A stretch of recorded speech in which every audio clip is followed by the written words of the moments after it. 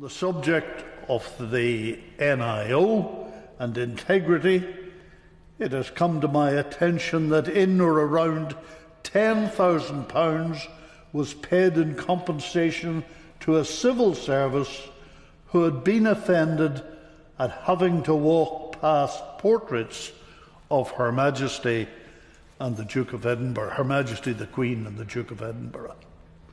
This individual, who had worked in the NIO for between 15 and 20 years, under human rights legislation, claimed it was unfair to him to have to work where he was offended by portraits.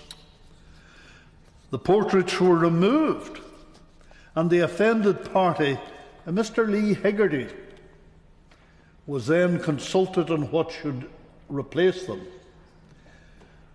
He suggested that the portrait of Her Majesty the Queen and the Duke of Edinburgh be removed, and that photographs of, at best, the Queen meeting people during engagements in Northern Ireland be put in their place. One such photograph features Her Majesty the Queen shaking hands with the former Deputy First Minister, Martin McGuinness, at the Lyric Theatre in Belfast.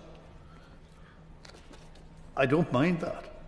What I mind is that the case brought by the complainant was settled secretly, and the sum of £10,000 was handed over, presumably for hurt feelings and distress.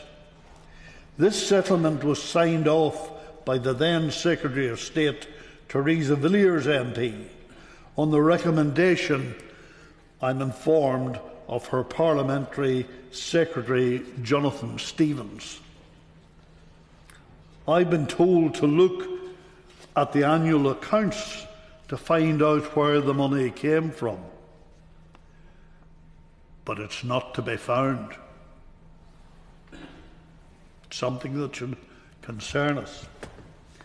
Later in 2018, this said Lee Hegarty secured promotion and is now Secretary and Accounting Officer of the Northern Ireland Parades Commission. This quite scandalous episode has since been shrouded in secrecy.